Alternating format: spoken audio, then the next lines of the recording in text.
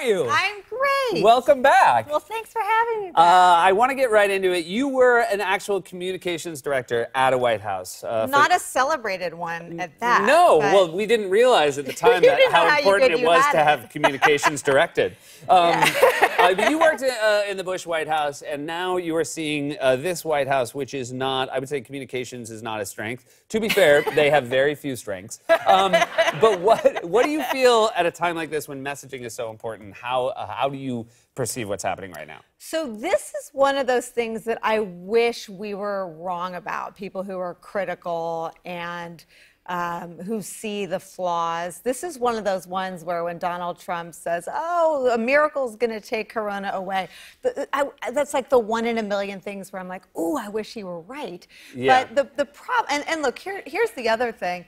I mean, we have a global pandemic, and he's liar, pants on fire president. Who saw this coming? I mean, this was where it was always going to land. Right. We were always going to need him to have more credibility on the world stage, to level with us, and to be more competent than he is when our health and our family's health was on the line. And sadly, it took something like this, I think, to even shake the confidence of some members of his base. The virus doesn't have a political affiliation. I guess time will tell if it actually is shaking the confidence of his base, because it is interesting. Certainly in the early stages, we are seeing very smart people, very talented people who are trying to deal with this crisis, who are, as we pointed out, also trying to do this sort of triangulation of also figuring out how not to offend him. Are you surprised when you see... the dear leader stuff? Yeah, when you see brilliant doctors who are making the choice to say, like, and also, let me just say, you are doing a really good job, too. Yeah, look, I don't know where that chip comes from. I mean, I think it's part of the reward structure, and he's very,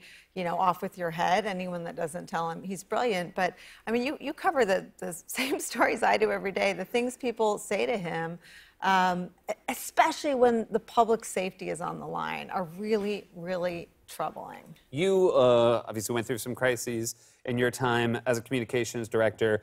Each is different. How did you deal with the ones that you faced in your time in the White House? We were ready for the bird flu. That was the pandemic that we were prepared for. And people like to joke that Bush wasn't steeped in history, but he was reading books about the plague. We were all given sort of take-home reading about how things spread. We were drilling on Saturdays and Sundays, red teams and blue teams, for how something would you know, go from city to city. And you look at the way this White House communicates, it's all about goosing the stock market. I mean, no one seems to even have in mind, you know, if you've got kids in school and you go to work, you rely on sort of the infrastructure and the trustworthy flow of information to make decisions about how to keep your family safe. And that's where I think if this goes on, no one is, again, the coronavirus is not Donald Trump's fault, but everything he's done in exaggerating about the status of tests and lying about its severity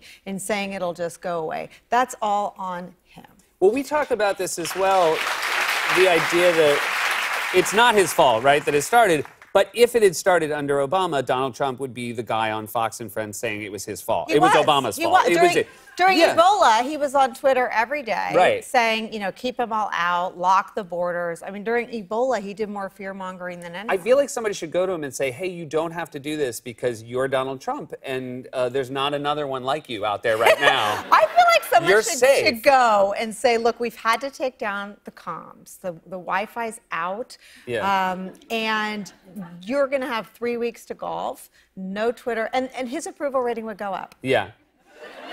We'd be safer. But he couldn't stay on. We'd be safer. Yeah. His approval rating would go up. The doctors could function without, as you said, the intermittent, dear leader, you're so good at science, baloney. And we'd have a direct line of communication from real experts.